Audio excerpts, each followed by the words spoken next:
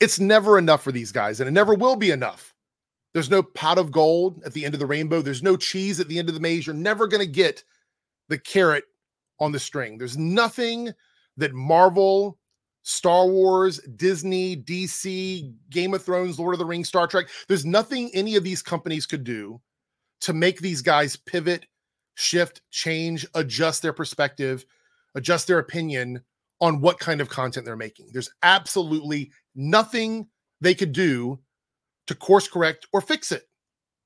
And I'm actually shocked that we're seeing, this is one of like 3 videos I've seen in the last couple of weeks where they're actually like actively admitting this to their community, and their community is either just too completely lost, caught up, you know, whatever it is in all of this, that they're not seeing it. It must be miserable to be a fan to hear this. And let me explain why from an outsider perspective. Imagine you've been fighting this culture war for 4 or 5 years now, right? You've been fighting hard, trying to get these studios to listen and change their content, go back to the stuff we love because we want to love this stuff again. We love these properties, these superheroes, these movies, we love it so much. We just want them to fix it. Imagine doing that for 5 years, following these guys, you know, as Eric, Geeks and Gamers, Nerdrotic, Critical Drinker, all these. We just want them to fix it. Only to find out it's too late now. It's too late. Pack it up. Go home. You know, there's no way to fix any of this stuff. Sorry about it. I know we've been fighting this war for a while, but we lost. We lost. There's nothing they can do to fix any of this stuff. And all of this, all these videos, all this complaining, all of this constructive criticism, these live streams, all the money you've spent for us to say the thing and do the thing, all of that was absolutely for nothing because it's too late. There's nothing they can do to fix anything. Imagine that. Imagine being in that space. That's where we are now. And this video, which we're not going to watch together, I've already watched it. It's like 8 minutes of Eric and Az talking about how there's nothing that Marvel can do to fix any of the problems. It's too late now. And I'm like, well, then what is all of this for? What are we doing? Why are we spinning our wheels then? If these guys truly believe that these brands are beyond reprieve, they can't ever fix anything, there's no problem they can fix within their brand that would make people love it again, then what are we doing? At what point does it just become hating, right? We talked about this. Like, criticism and opinion usually comes along with a way to fix that issue, or at least, at the very least, your opinion on how you would fix that issue, right? That's what that comes with. Hate is simply just not liking something, going hard against it, and not wanting it to exist. At what point do we cross that threshold with these guys? And at what point do you fans of these guys even realize that that's what you're caught up in, this perpetual cycle, this black hole, this whirlpool of hate with no end in sight? Because these guys are going to continue to make videos criticizing brands now that they believe are a lost cause.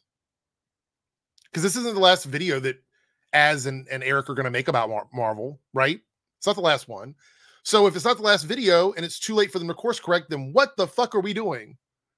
What are we doing, guys? What is it?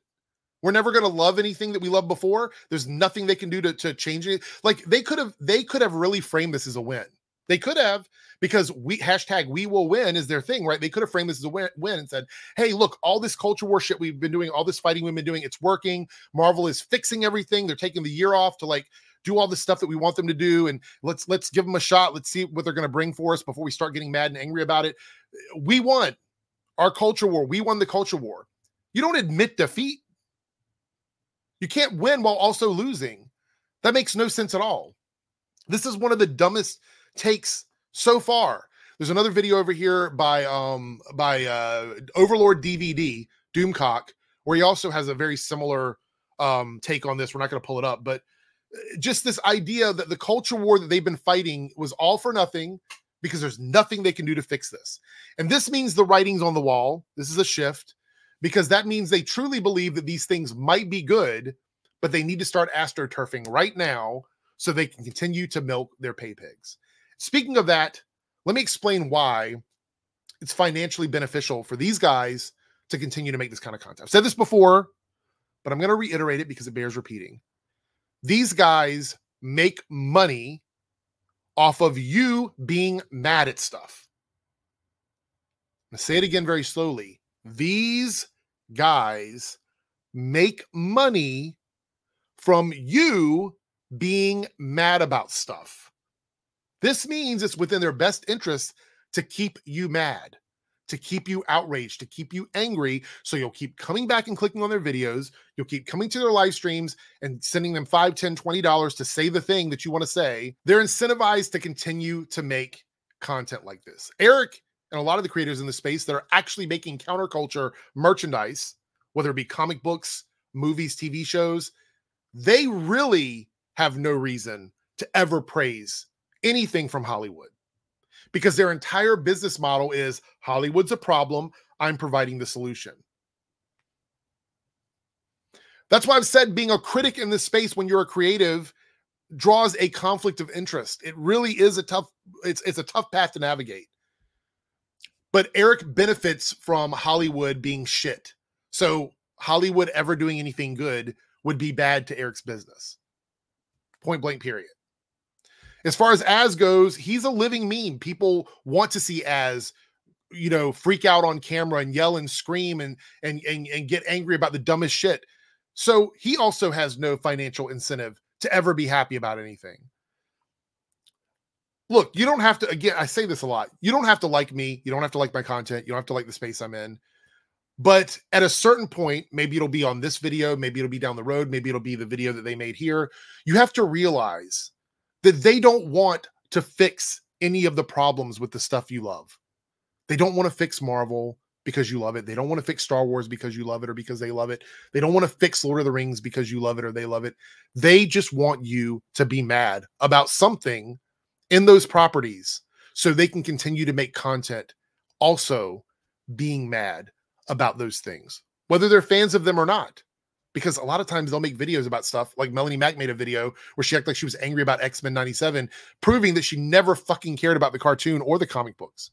So it's financially beneficial for them to keep you that way. And look, if you can cope with that, if you can watch this content and go, you know what, I'm okay with them monetizing my anger. I'm okay tipping them, knowing very well there is no culture war. There's no reward for any of this. There's no solution to any of this. I'm okay just throwing my money away and throwing my time away watching and supporting these channels. If you can do that, if that is something you can cope with, you can live with, then fine. But if you're somebody where you're like, I don't know if that's truly how I feel. Do I really feel like these guys, or is there a sense of community over there that I'm drawn to? What would happen if you know, I liked Deadpool or I like Fantastic Four? Could I take that love to the community and they look at it in a way that's unbiased? Or would they get mad because I like something from Marvel and shun me? Is that what is keeping me from loving anything, is being a part of this community? You have to think about that. Maybe you will. I don't know. It's unhealthy. This environment is very unhealthy. It is a perpetual cycle of anger and hate.